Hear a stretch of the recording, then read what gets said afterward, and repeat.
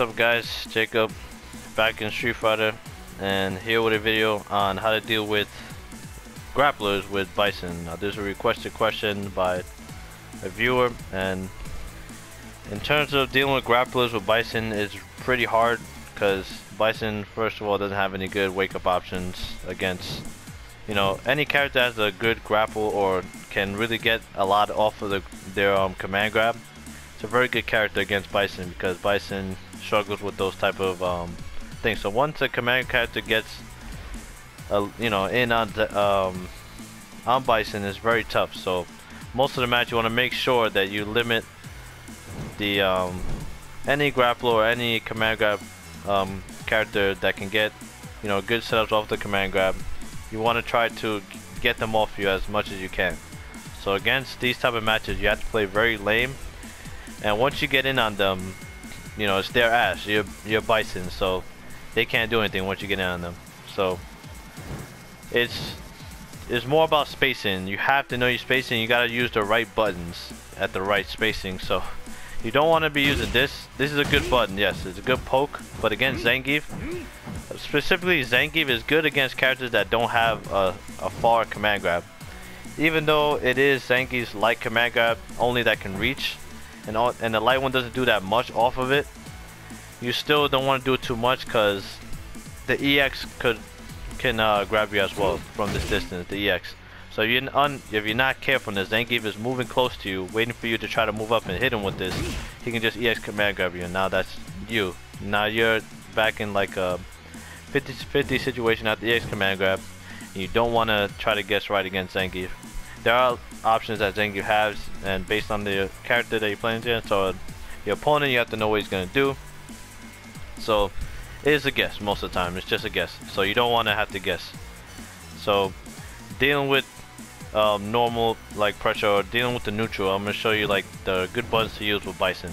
So you don't want to be using this because this button puts you forward. The reason why it's good on hit, it's good on block, is +1, but in the neutral it's not that effective against Zangief because of his armor attack. So his armor attack brings him forward, so when he brings him forward he can get command grab. So let me make it a little better. Has a lot of recovery and it pulls him forward, so you don't want that to happen. And plus, since it's very slow, it pulls him forward, Zangief could neutral jump you. You know, it's a common thing against countering Bison's axe. You just jump in on him. So the best option you do is standing fierce. Well, not there. You know, you're standing fierce if you think it's gonna armor. Standing fierce is a good button. Obviously, if you whiff it, which I guess if you face a god like Zangief, they're gonna whiff punish your attacks with command grab. Unless you're facing Zangief that's just throwing stuff out, but you may want to use this button. But like I said, you have to space it out and then wait for him to make a mistake. If you space it out and walk back a little bit, then you'll be fine. Then you get a lot off of it. Drop count there, but you know what I'm trying to do. Like, you do a lot. You basically just keep poking him there. And once you condition him to stop armoring and he realizes that you have that part down packed, he's going to have to go for things like armoring with his standing fierce. So that's something that Zangief's going to go for after seeing that you have conditioned him to, that you're a good Bison player, knows that you can't use the Psycho Axe too much against Zangief. So most of the time they're going to be using this against you. So the fully charged one on block is +1. So you don't have to worry too much if you block it from a far distance that his command grab can't reach. Like if you block it there, not a big deal. Doesn't matter, you're still in the neutral, you're still where you want to be. And most of the time he's going to press jab since it's +1. He's going to press crouching jab. If he whiffs or he's not in range to command grab, he's going to press crouching jab. So from a distance, you know, you could throw fierce out if you do block it from a distance. You know, you have nothing to fear. But how to counter the standing fierce, you just sweep it. You literally sweep it, you see him going after it.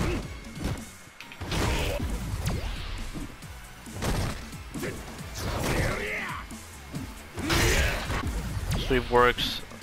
I mean, medium kick, you don't want to do anything like that because the point of the armor is to nullify the medium kick. So depending on how early you do the medium kick, if you make a mistake and he does like, if he does armor it, hold on. I kind of messed up.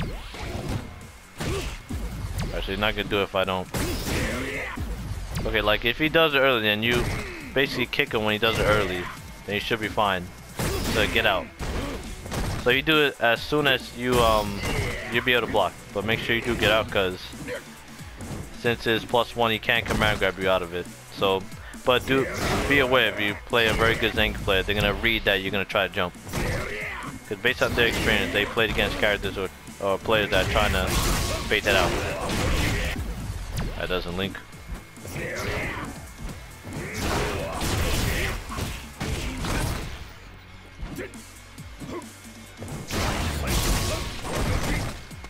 Alright, just testing out my options.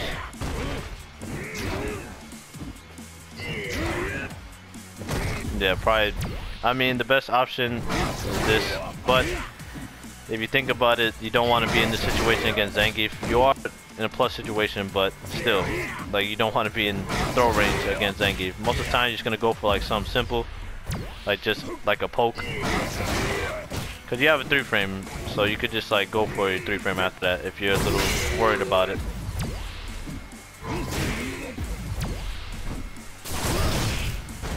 EX scissor kick does work against it, but that's if you just don't want to like risk trying to whiff punish him and you just, you know, holding on to it. And plus, even if he blocks it, you're okay. This is an easy whiff punish, and it gives you Oki off of it. Get your free setup off of it. Yeah, since I didn't time it right there, that would have been my ass. So make sure your spacing is well against that. That's what he's most likely going to try to do. And if that doesn't work, then you know his third option is jumping in on you. And that is annoying to deal with, because his jumping is very good against you. Alright, I just set him to like throw buttons there. Alright. Most time he can't get in on you, and try to use medium kick or jump medium kick. And try to make like a better scenario of a Zangief trying to jump in. Alright. So, just want to make an example. So if you're not ready for it, then it's really tough with Bison. You have to kind of just like, it's just tough. You can use crouch jab. Crouch jab is another option for Bison. It's kind of a newer option that Bison has to deal with jump-ins. So it's very cheap, because he literally can get like a trade out of it most of the time. It's so weird. It's so cheap. But that's a new move that, or a new anti-air. I mean, most people did know, just that no one really blew it up. So it was kind of kept a secret, but yeah, crouching jab works. Because so many people are used to preemptively trying to catch you at the peak of your, you know, your head. You know, they're trying to catch you on the top, very top, so they can get the plus range easy on you. Or they get a faster jump in. But that's why sometimes a lot of players, they will duck and do a move, because they'll shrink their hitbox and it will confuse the player. And it becomes ambiguous for them. But if they're setting it up, then they know what they're going to do, and they're going to punish you. So you can use that against Zangiefs who are trying to get that jump in. Most Zangiefs, when they're jumping in, they either use it jump in light kick or jump in medium kick. Most of the time, they're not really going to go for jump in fierce. And his jump in fierce is not really that good anyways. Because even if he goes for a jump fierce, you know, this is the move that a lot of Zangiefs do. They try to bait you to anti-air so they can command grab you. Now they jump in, they whiff the light kick, and then, you know, it's your ass. So using crouch jab is very good, because it gives you enough distance to be able to push him away. Alright. You don't want to use light kick. Light kick's not a good option. Crouch jab has more, it's just more range.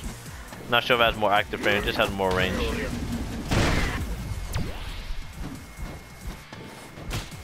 Yeah, you just have to time it.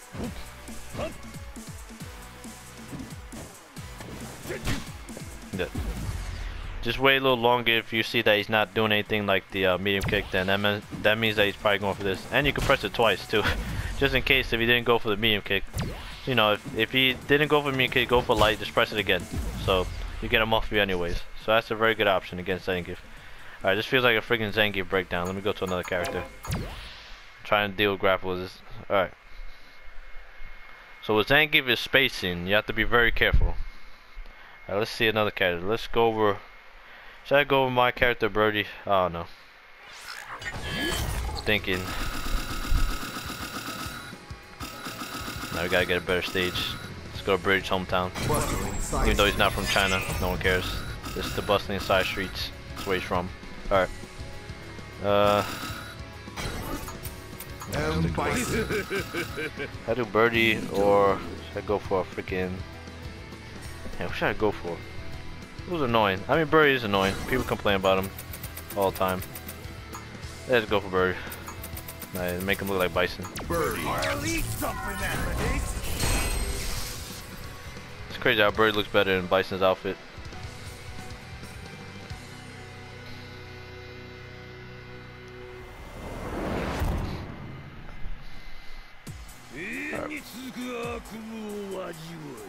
Hey, stop talking. His mouth stopped moving. Damn. Alright. So with birdie, this match is pretty tough, but you do have 3 frames, so it does help a lot in this matchup than before. But in terms of range, so when birdie's on you, so since I'm glad I play his character, so I could like give him more depth. Sorry about the sirens in the background. Alright. So let's go over birdie. When you're in the corner, which is very tough, you have to look for birdie spacing. I know it's gonna sound crazy because it's very hard to react to, like, you know, the range and stuff like that. So you gotta watch his movement most of the time before he's gonna do something. So how can you tell when a birdie is probably gonna go for a command grab?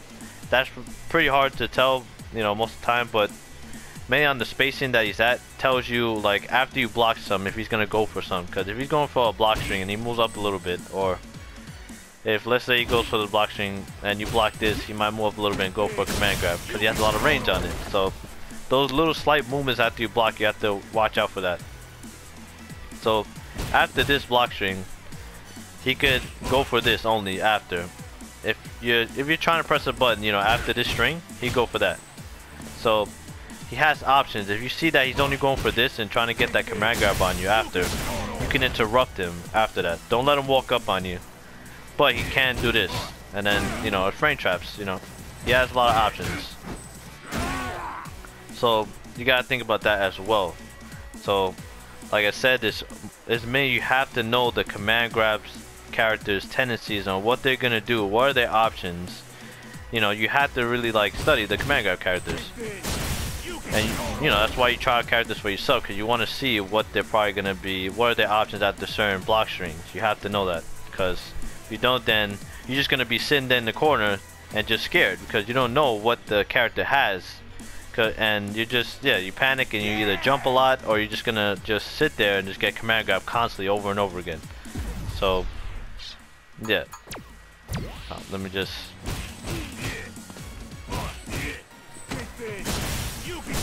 simple. Okay, let's go for that. All right.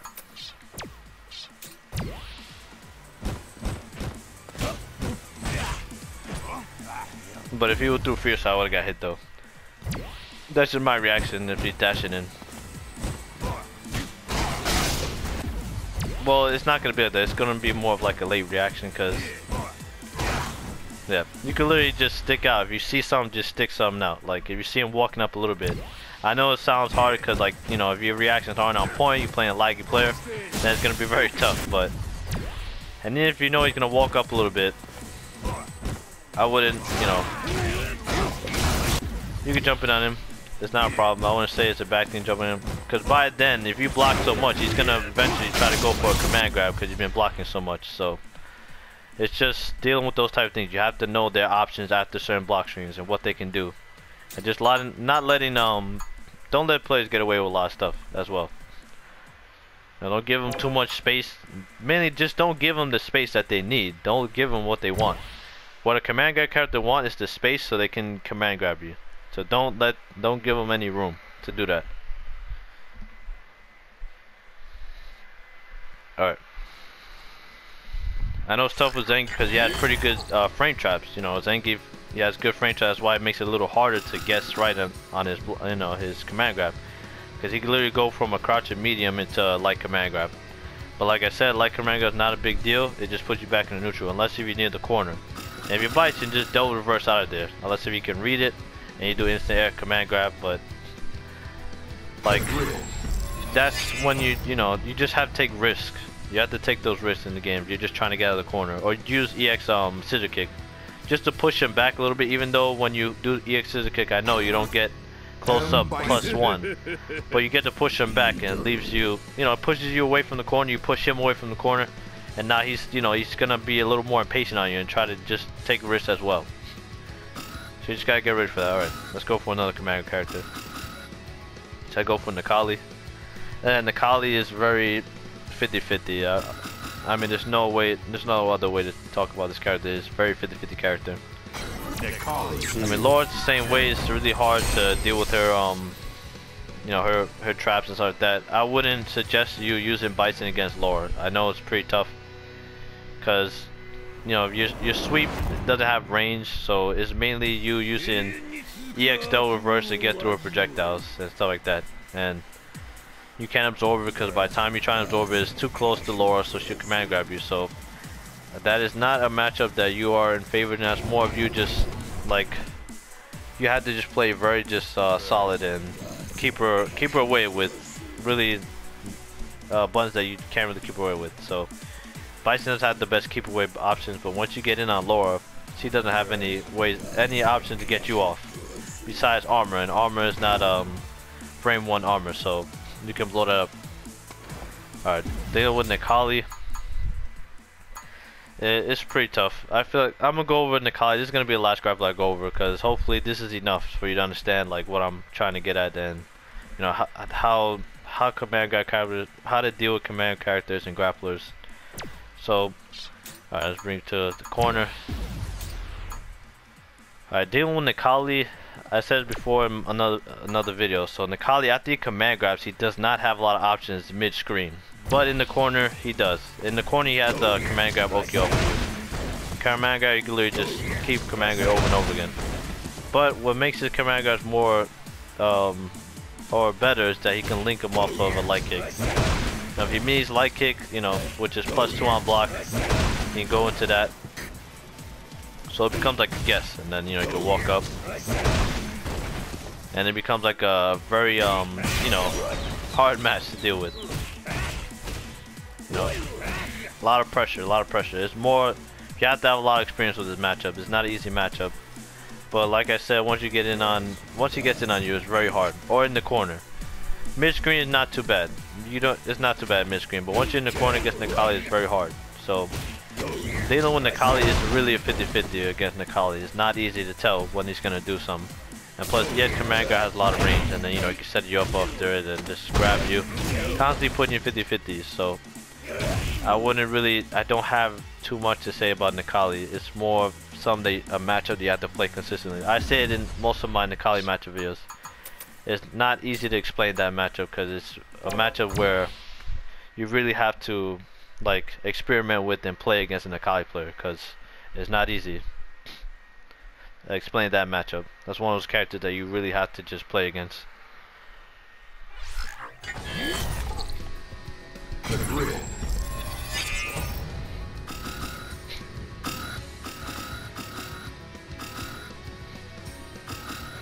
Alright.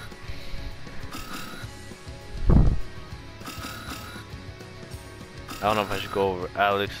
I said that was going to be the last character grappler I went over, but yeah, I'm gonna end it here.